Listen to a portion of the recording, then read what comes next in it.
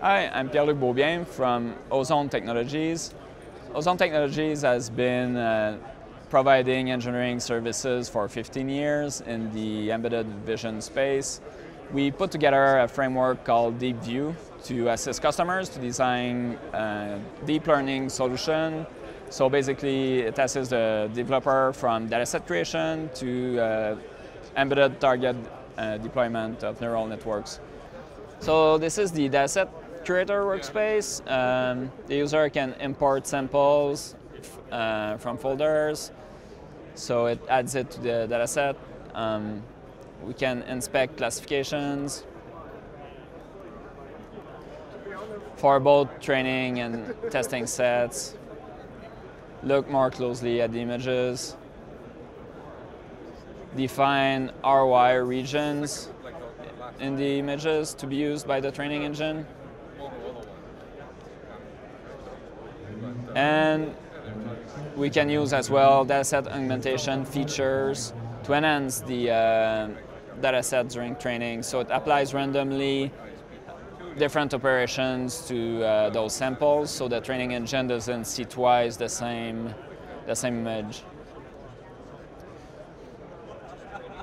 Whenever the dataset is ready, we can move to the Graph Designer workspace. This one allows you to load pre-made templates. So we have a few supported templates. I just loaded SqueezeNet in there. So we have full access of each layer configuration, all the different parameters. So we can, for example, activate or deactivate dropout for the layer, select the activation function, and so on. So in the case of traffic sign recognition, we used a much smaller network. The problem was not complex enough to use such a big network, so it's something more like that we used. The tool allows you as well to build from scratch using primitives. And we can then validate the network, which gives profiling information of the relative execution time of each layer, and it gives as well the memory usage of the trained network. Then we can train the network. So this workspace is very simple. We just need to hit train model. It trains using a TensorFlow backend on the host. And this screen will update whenever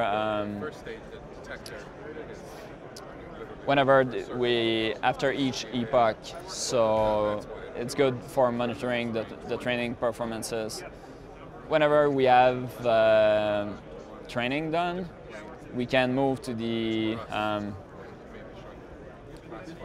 validator workspace and inspect the results of the test set. So this view here is a confusion matrix. We have all the expected layers on the left and the calculated inferred layers labels on the top there. So ideally, this view shows a green diagonal. The red ones are bad detection, so the view allows to quickly investigate problems either with the dataset or better understand some issues that we might have with the network model. So if we double-click on a category, in this case we expected priority road, and we got road closed. 20 samples were in this group, so we can view those samples and analyze them. So we see that they are bad samples. So in this case, we would go back to the dataset creator, delete them from the dataset, and run validation again, and we would get the updated score for it.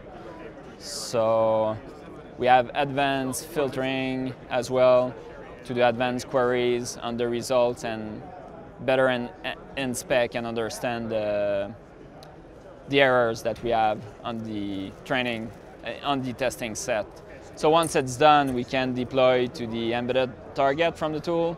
We have a target manager that allows you to connect to an embedded board and deploy the train network to the embedded device. We used it for the show to develop that demo that's running there. So it's running on NXP's IMX8 platform there. So basically it does traffic sign recognition. Our software is called DeepView. It assists the user to design embedded inference engines to run neural networks. And we provide as well an optimized version, an optimized inference engine running on embedded GPUs supporting OpenCL. Thanks for watching. Visit us online at embeddedcv.com.